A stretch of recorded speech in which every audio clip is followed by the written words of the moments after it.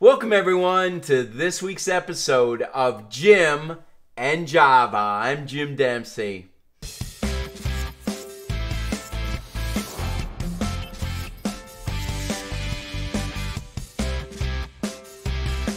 Well, it's exciting to be here for another episode of Jim and Java, and I hope you're enjoying our subject videos that we're doing on Tuesdays, and that this Q&A time that we have on Saturdays is also helpful for you as well too.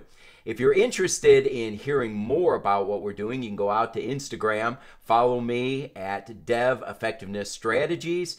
People are really enjoying our Monday 3 things to know for the week. On the Wednesday, fundraising and film, kind of a lighthearted look at development using some of our latest movies out there, some of my favorites. And then lastly, our Thursday morning tips and coffee with Jim, giving you some development tips. So if you can't get enough on this YouTube channel, the Instagram is out there as well too. Well, let's dive right into our first question today. Our question today is from Susan in Bloomingdale, Illinois. And Susan asks, do you have any suggestions on how to hire a development director? Well, Susan, thank you so much for that question. And that really is a little bit more complicated than you might think it is, because hiring a development director really has so many factors to play into it.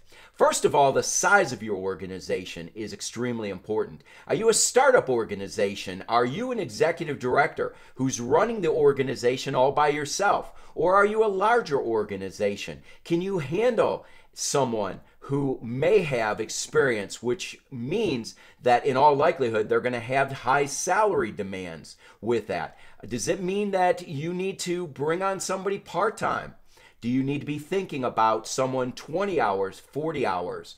Or do you need to be possibly thinking, could I do the same thing and get as much accomplished with a really good, effective administrative assistant? So all those things are so important. But honestly, the first thing that I start with is, what are you really hoping to accomplish with the development director?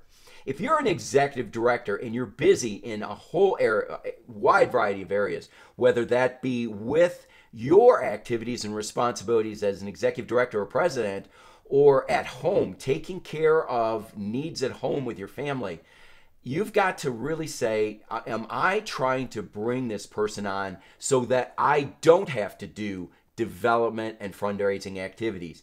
Because if that's the case, that really is the wrong reason to hire a development director. You've got to learn as executive director or the president of your organization that major donors especially, but most donors, are going to really look to you for the answers to their bigger questions.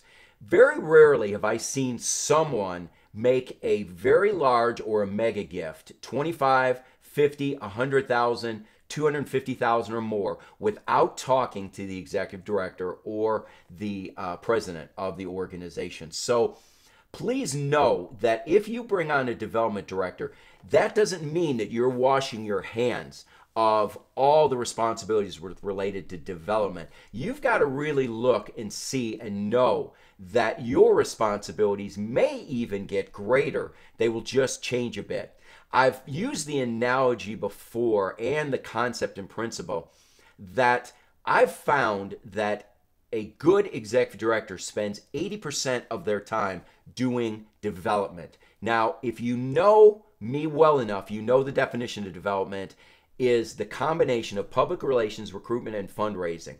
And as a executive director or president, you know that being a spokesperson, being the leader of the organization, you set the tone publicly and meeting with people and interacting with those individuals. It's very tough to not do public relations, recruitment, or fundraising within your responsibilities. So hopefully you can understand where that 80% comes from. What that means is, by hiring a development director, you're hiring someone who will be more laser focused in the area of maximizing your time, maximizing the time of the major donor or the donor, and maximizing your board and your duties and responsibilities. They may be the ones who call ahead to get appointments with major donors. They may even lead out in those appointments with major donors, but you need to come along. You need to also set the tone, maybe even share inspirational and encouraging stories of changed lives. They may early on be able to go on appointments without you, but as I said, as your involvement gets more and more in the total responsibilities of being an executive director, you're going to find that major donors, before they give any significant gift, are going to want to know all the ins and outs and workings of that. So be careful when you go to look for someone. Now, I mentioned some possibilities. You can look for an individual who has 3 to 5 or more years of experience, and you can hire them as a full-time person. You can also bring someone on who's totally new development in a full-time capacity. You can also bring someone on who is new or also has experience in a part-time basis, 20 hours a week.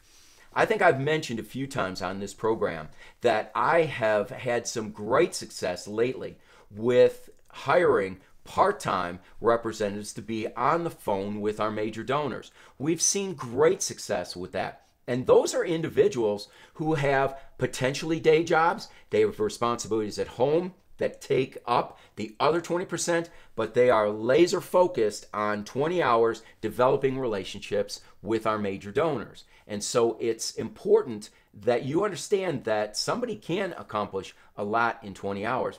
Then I also mentioned an administrative assistant.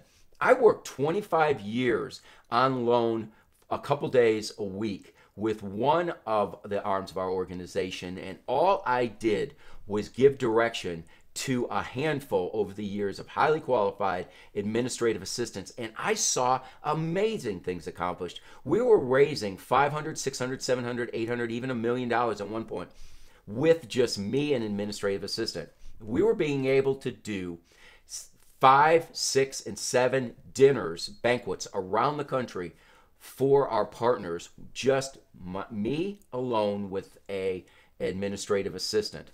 And getting the right administrative assistant who's going to be the front lines, who's going to answer the phone calls, who's going to respond to letters and correspondence with major donors, who's going to help go out ahead and set up some of those appointments and put me in front of them, made a huge difference. So you need to look at that. Now, one of the things that was brought up recently to me was, could I bring on someone in a for percentage basis, that I would give them a percentage of what they raised? And you need to understand, as good as that sounds, it violates every ethical standard and every standard of conduct that's out with most governing organizations, whether that's Association for Fundraising Professionals, whether it's the Evangelical Council for Financial Accountability. All those organizations see consultants or fundraisers who come in and raise for percentage profit as an unethical practice. And so if you have someone offer that to you, I would run the other direction, because they put you at risk of violating standards. And if you want to get any good rating with ECFA or GuideStar or any of the others, you need to look at all your practices and principles. And honestly, they see you bringing on someone for a percentage as that person is just interested in the money. Now, you may know this person. They may be genuinely very interested in what you're doing. They may have a great relationship with donors, but I can tell you that the organizations that oversee fundraising activities see this as a conflict of interest and see this as individuals who are trying to develop relationships for a profit and for personal responsibilities. So be careful of that.